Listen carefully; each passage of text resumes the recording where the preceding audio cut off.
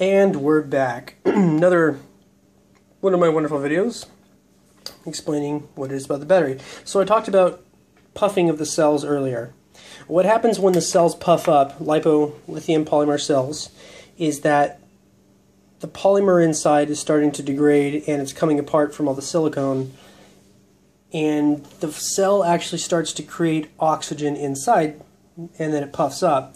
Well, when the separation of the cell happens, what you get is, a cell that's not working to its maximum capacity, it's aging, so on and so forth. It creates more internal resistance, which can create more heat when drawing more power. But we're drawing a pretty low power here, so that's not going to be so much of the issue.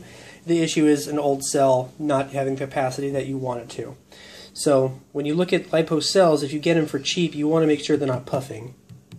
You can hear that's pretty solid. There's no puffing, there's no gas building up. This looks like it's a puff, but it's just the fact that these cells are polymer. They are flexible. If you bend them in half, they will go. They'll bend in half. You can bend them in a C like my hand, but they'll kind of work. But the problem is you can damage the cells and they'll explode. They're self-oxidizing and they have lithium, and lithium mixed with hydrogen it's a pretty nasty combination. So anyway, one of the ways to make sure your cells are good is you test for resistance. And I'm going to do the absolute douchiest YouTube thing ever and use one hand to do something while not paying attention. So anyway, I have the leads. Oh, you have to do... damn it. Sorry. When you test for resistance, you have to test reverse on batteries. So the positive goes negative and so on and so forth.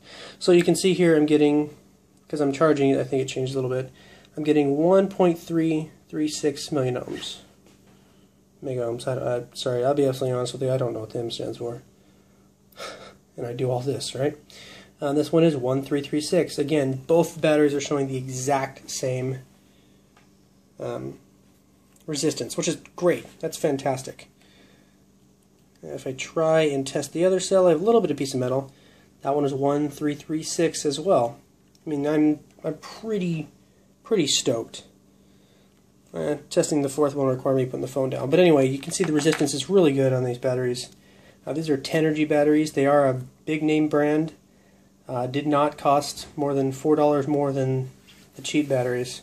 So if you ever play with LiPos, you really have to be careful who you buy them from, because there's a lot of cheap crap out there and it's not good.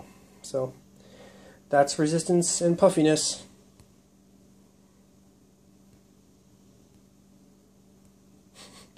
And that's me trying to hit stop and nothing happening.